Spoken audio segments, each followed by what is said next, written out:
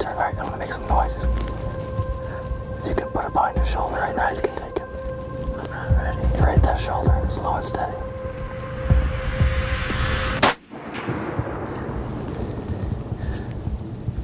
Did I hit him? You definitely hit him. Dude. Holy shit, man. You hit him. I think that was a good shot. You think so? I think so. Dude, I'm worried. Yeah? Yeah. I'm pretty nervous right now. You just shot your first buck.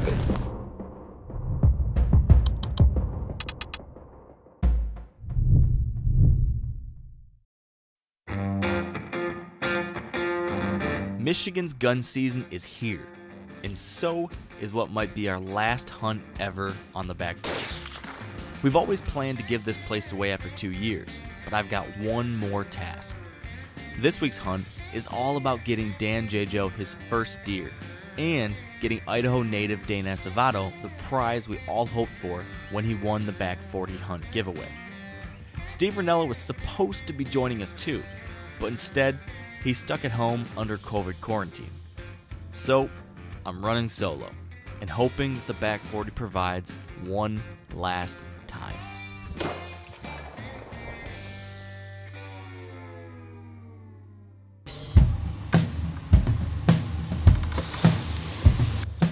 Cool. Dan, welcome back. Thank you. I'm back. You got to know us maybe a little too well this summer. A little too well. Putting in the time for sure. I've seen the episodes and it's cool to piece it together now because like I've seen the top view and kind of running through it when you guys were setting it all up season 1, and it's cool to see it all now.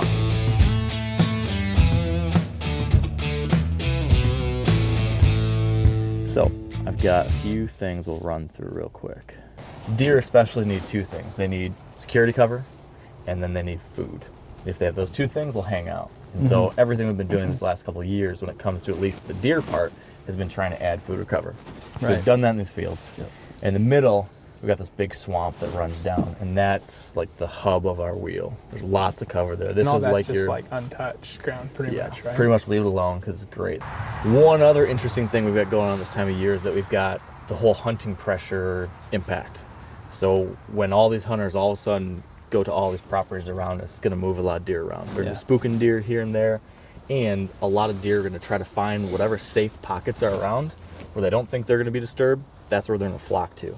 We have one of those safe pockets, this big swamp. Okay. So we're kind of going to be counting on, after day 1, a lot of these deer are going to crunch into there, and hopefully we can keep them thinking they're safe. Yeah. And they won't be quite that safe.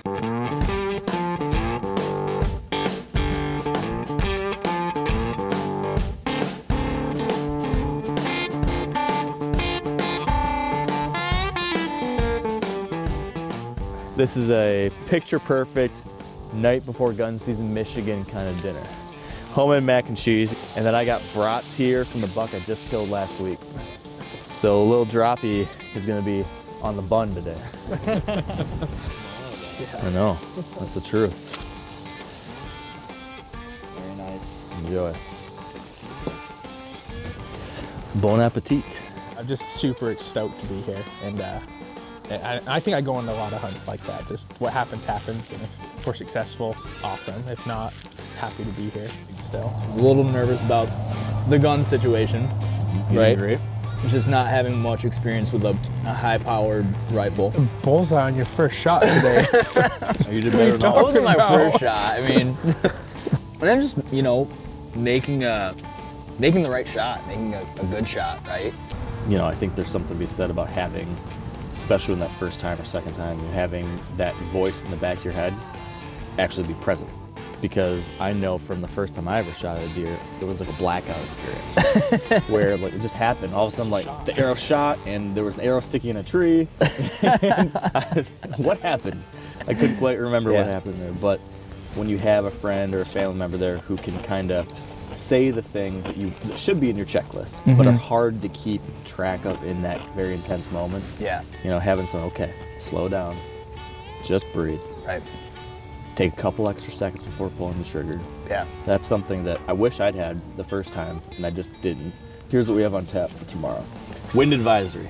Southwest to west winds of 25 to 35 miles an hour, with gusts of 45 to 55 mile an hour winds expected. Are you ready for that? As ready as I'll ever be. All right. Well, I'll tell you what I'm nervous about. I want to make sure that you guys see something. I really hope This that guy's lying. There's no I really deer hope here. that every single time I bring people out here, I'm stressed to the max about that. Like, please let the back 40 cooperate. And worst case scenario, a lot of fire time. We got fire and cold beer. Always got that to come back to. Can Can't always complain fall back about on that. Yep.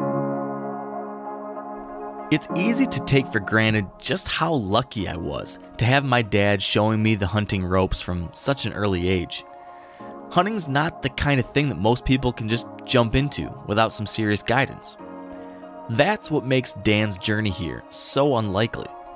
For a city kid from the suburbs of Detroit, without any of his family or friends being into this stuff, it's kind of shocking that he's not only developed an interest in hunting, but that he's headed out into the woods on his own after nothing but some online research. This is his one chance to get some good quality one-on-one help, and this is my one chance to impart something worthwhile.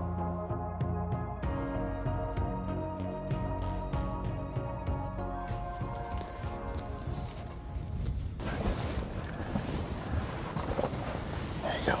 All right, man, I think we're set. I keep thinking I'm gonna see like tie-ins coming up the food block. Or out west, you'll first light will come up and you'll have binoculars on something. It's like, that's a deer. I just need it to move to confirm. And like an hour just trying to make it move. And then when you see an actual deer, you realize like how far off you were. Like that wasn't even close. All right, man, I can tell you right now that if there's a deer coming in, you know, I'll walk you through some things, but I can already tell you what I'll be saying in the moment. It's gonna be, take it slow, breathe, and you don't need to force it. If you don't feel comfortable, you don't need to shoot.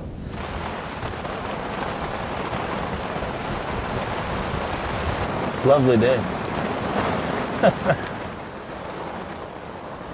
All right, man, I think that it's probably, we're probably putting enough time. Yeah. No, that makes sense. With this wind, we're just kind of wishing on a prayer right now, so let's get out of here, see if the tent's still standing up. And then, Hopefully. Figure out what to do tonight. Sounds good.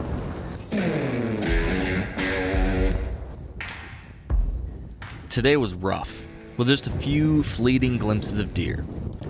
We've worked our tails off on this farm to ensure days like this would be a thing of the past, and I know we made some progress, but right now, it's starting to feel like we're right back at square one.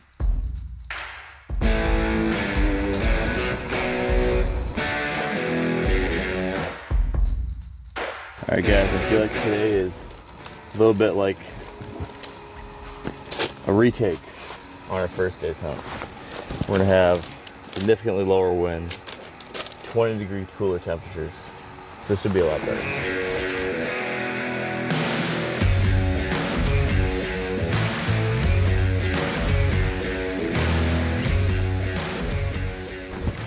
Wind must be kind of swirling down that direction every once in a while.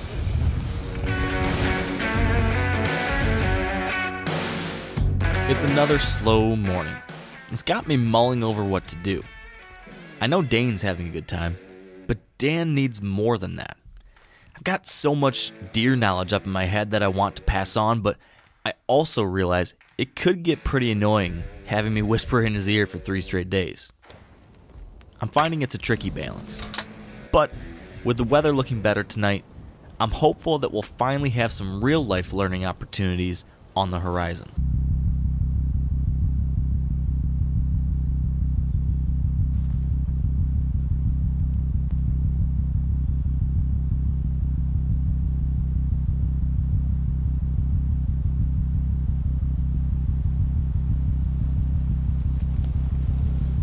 You can tell not only has the sun dipped below the horizon, but all of a sudden, in the last couple minutes, gunshot, gunshot, gunshot. They're starting to move. Yeah, that's a good sign. Tree line, where the trail is. button buck.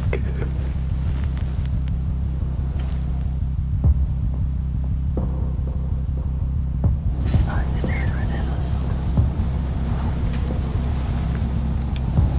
Just get your gun propped up here. Or just shoot still. Figures. A buck's appeared straight downwind, and we need to completely rearrange. It's a bona fide fire drill.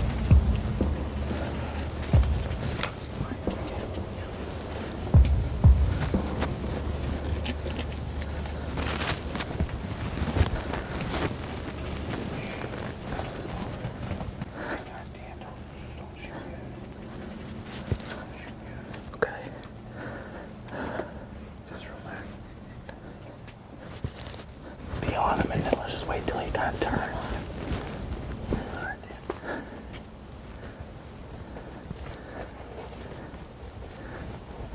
Deep breaths. He's gonna eventually start to walk one way or the other. And when he turns, put it right behind the shoulder. Slow and steady, we're just gonna wait till he turns.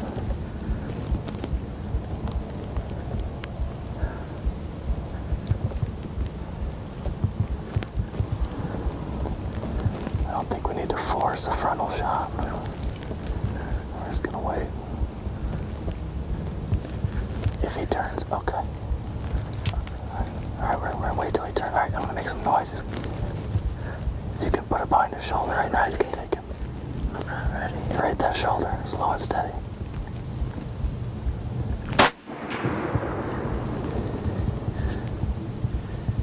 If you can put another bullet in.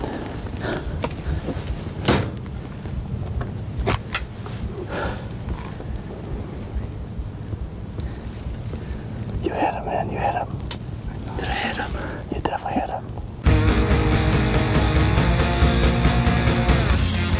Dan just said shots fired.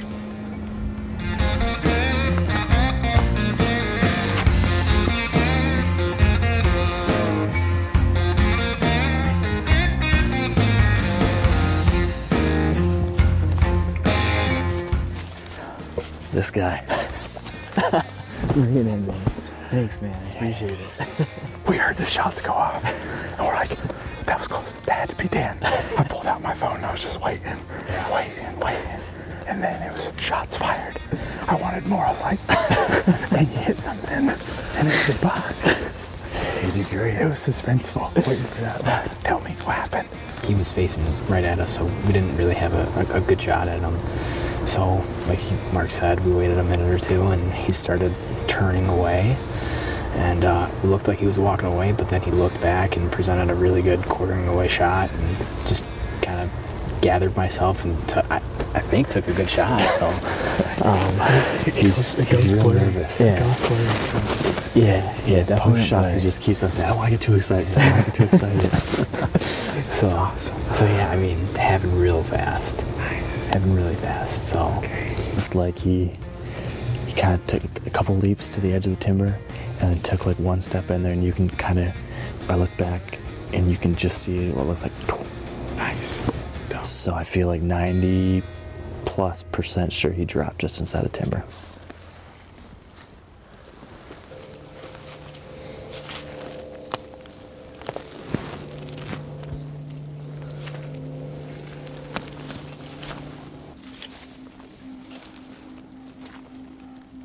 Let's work this edge a little bit. There should be blood. There should be hair. There should be a white belly just inside the timber. What the hell happened? Come on, blood. Let's step to the rocks, and if we don't see anything past the rocks in there, then we're gonna have to slow back down.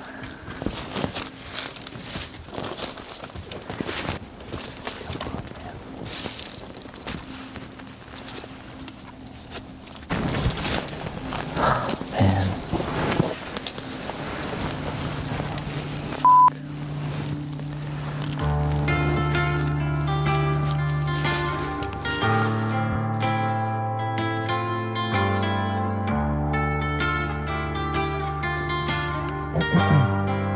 Alright, so keep going? Yeah, keep going. I don't know. I mean, it could be, but it also could be one that's berry smash. I desperately want this to be blood, but I know it's probably not. And I know something else too. We're not going to find this deer. How did I screw this up?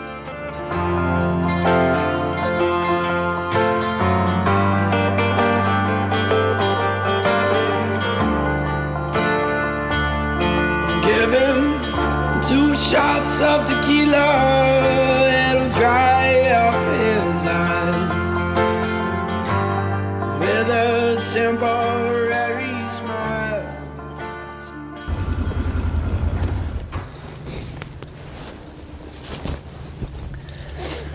I'm sorry, dude. It is what it is. Yeah, it is. It's the toughest thing you're ever gonna have to deal with, on. Yeah. Yeah. But it is a reality that every once in a while that kind of thing does happen. Right. The way I've always approached this is the same thing I told my dad a month ago. I've always thought, feel it tonight. It's gonna be a bummer. It's gonna be a real kick in the gut. So kind of feel it, think about it, and then tomorrow is a new day. Yeah. You're gonna learn something from it. Yeah. You're gonna grow from it. You're gonna be a better hunter because of it starting tomorrow. Sure. Yep. And then you go from there. Yeah. Can't change what happened in the past. So onward. Onward. That's right. Be on your precious mind. You said you're To his credit, Dan tried again, and it didn't happen. The line between success and failure in hunting is the thinnest imaginable. This wasn't the lesson I'd hoped to impart on this hunt, but it's the one we got.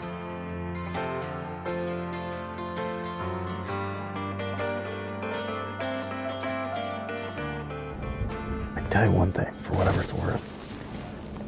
Just the trajectory I've seen from meeting you last fall to working with you this summer to now this hunt and hearing the progress you're making and seeing you out here. You're right there. I know it didn't happen. It didn't happen today. It didn't happen on this trip, but you are on the right path. Yeah, so thanks. keep at it. Thanks. Yep. Keep at it. This thing's gonna come together for you soon.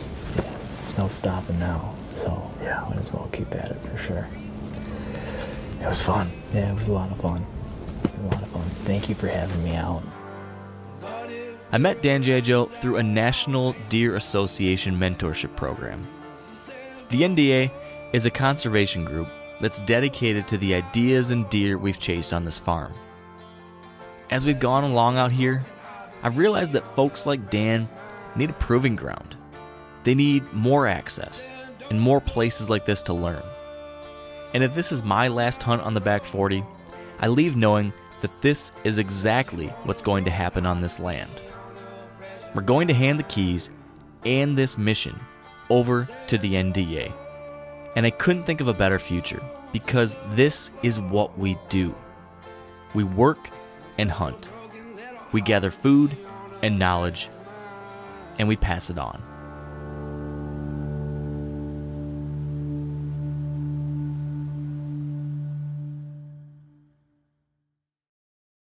Everybody knows about trail cams for deer. This is the first ever squirrel cam. When I was in 4th and 5th grade, I did yo-yo tricks for the talent show. The name of our group was the Rotations, and then we did it choreographed to music. All right, try it.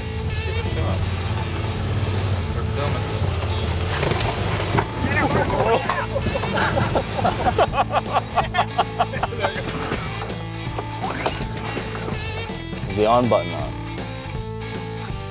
Isn't there an on button? What's that? It's like a cover scent, kind of cover up where I was touching it. It might be pointless at this point. Sorry to laugh, but holy shit. I packed my lunch today. like a hipster kindergartner. I got cheese sticks. I got berries. I got avocado toast. This is like how I reward myself for being a good boy during the all-day sit. Nothing parties like a rental.